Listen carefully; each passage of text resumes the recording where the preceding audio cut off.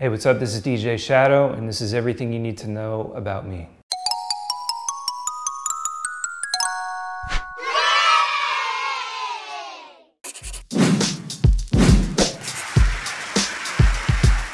Demo tapes, to me, it's the inevitable end game if you are into collecting hip-hop. I love hip-hop. I consider myself a hip-hop completist in terms of wanting to own every record that came out in the 80s and 90s. Demo tapes are where you hear artists, you know, kind of finding their voice. I guess I probably have, I don't know, about 400 or so, 400 to 500 now. One of the ones that I'm definitely most attached to is a Tribe Called Quest demo. It's basically all Q-tip beats, and there's a couple of unreleased tracks on that, and they're really good. And I think I have a tape that might be T.I.'s demo. He refers to himself as TIP, and he's a kid. His voice hadn't broke yet. It seems to make sense that it would be him, but until I meet T.I. and ask him about him, I really don't know.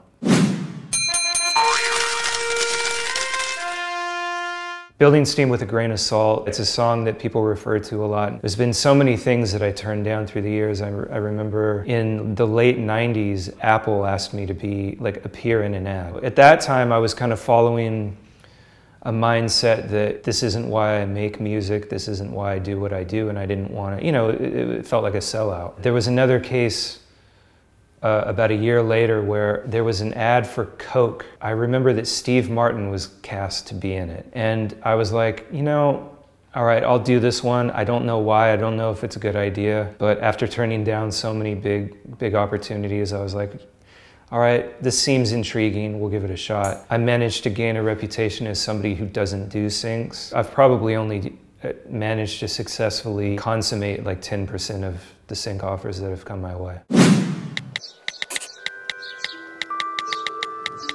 When it comes time to make an album, it can feel pretty daunting. I mean, it feels like you're looking up at this incredibly tall mountain and you just think to yourself, this is impossible, how can I do this? But then, you know, you start walking and you start working and a couple of weeks go by and you take a little break and you listen to what you've played and it kind of feels like you're kind of like maybe an eighth of the way up the mountain and you look down and you go, wow, okay, I've come this far. And when I started this most recent album, I tweeted that I was starting on the record, and I tried to convey this analogy in my mind about the mountain. Somebody wrote back that would make a good album title, so that's where the title comes from.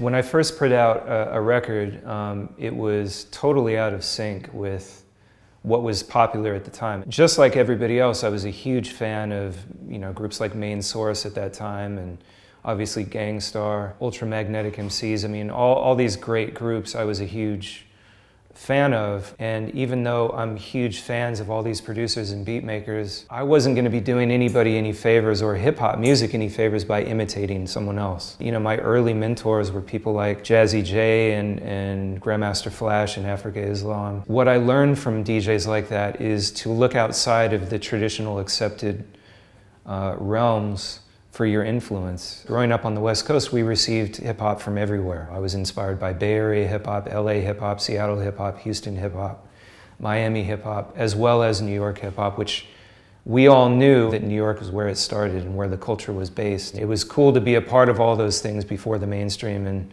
actually before New York in a lot of ways.